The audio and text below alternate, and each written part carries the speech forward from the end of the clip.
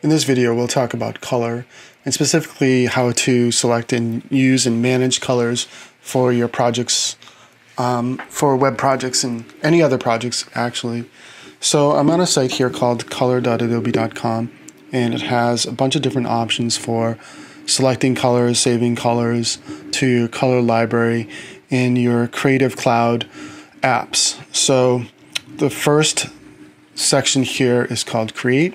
So here I can create a color situation, and then I can explore the different color harmony rules. And then we have Explore. Explore is a section where you can explore colors and color panels, palettes that people already created, people from all over.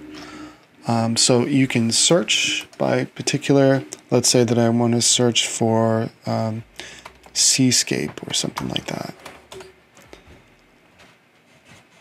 And color palettes are tagged in specific ways, so you can see colors here that are related to the sea.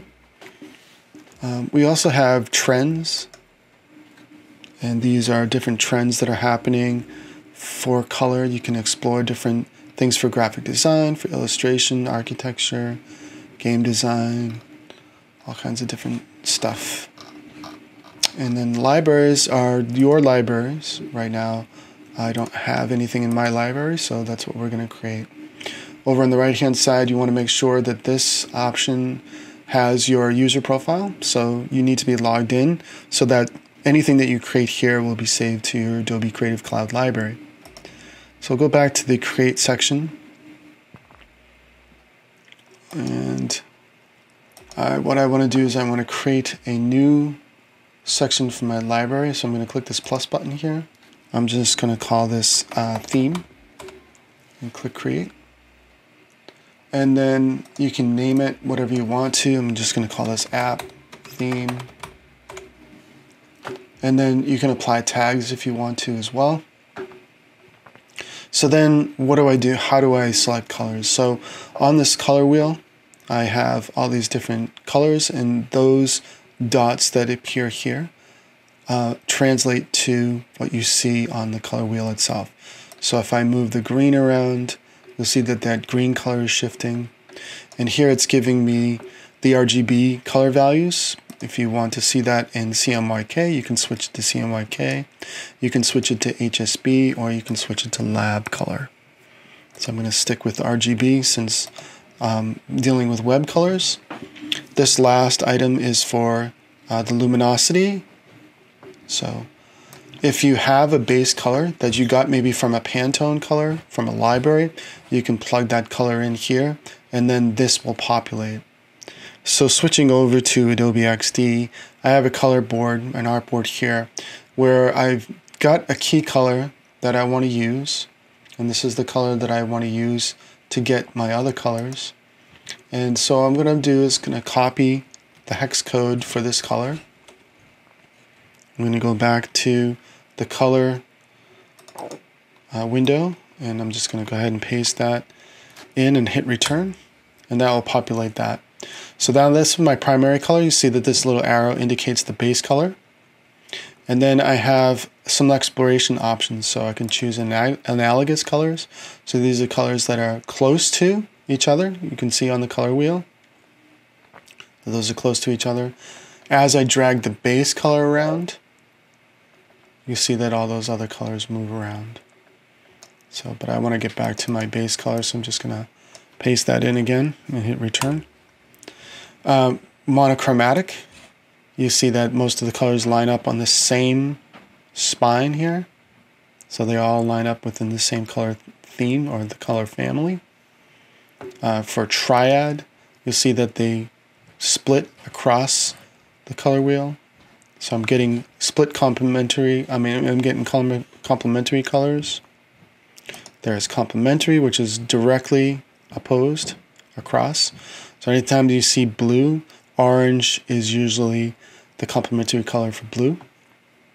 Then split complementary, double split complementary, square, compound, shades, and then custom would be whatever you would apply. So what I would do for Adobe XD is I would note these hex colors. I would take those notes down. Then I can apply those to different boxes or shapes inside of XD. Then I can save that as a color theme. If I want to extract the theme, that's a different option. But I'm going to go ahead and save this one first. So that's going to save to theme inside of my color library. Now Adobe XD doesn't have a color extension, but Adobe Illustrator does. So if I'm logged into the same library, I see here's my theme library, and there's the colors that I just saved. So it's available to me, and I can use them in my Adobe Illustrator projects. Going back to the color app, under extract theme, if you have an image, you can drag the image. So if I drag an image here, it'll then extract a theme from that image. So you can go ahead and you can save that if you wanted to. Also under extract gradient, it can extract a gradient from an image.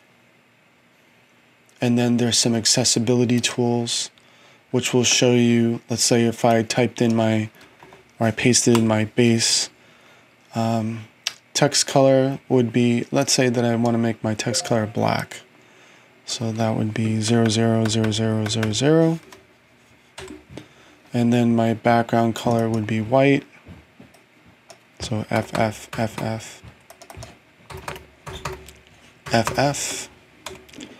And then my contrast ratio looks right. It's just telling me that this is going to be good for accessibility with the WCAG level set to AA. So I'm pretty good if I'm using black. If I'm using yellow on the background color, it's probably not going to be good. But this is a new tool that's been added to Adobe Color.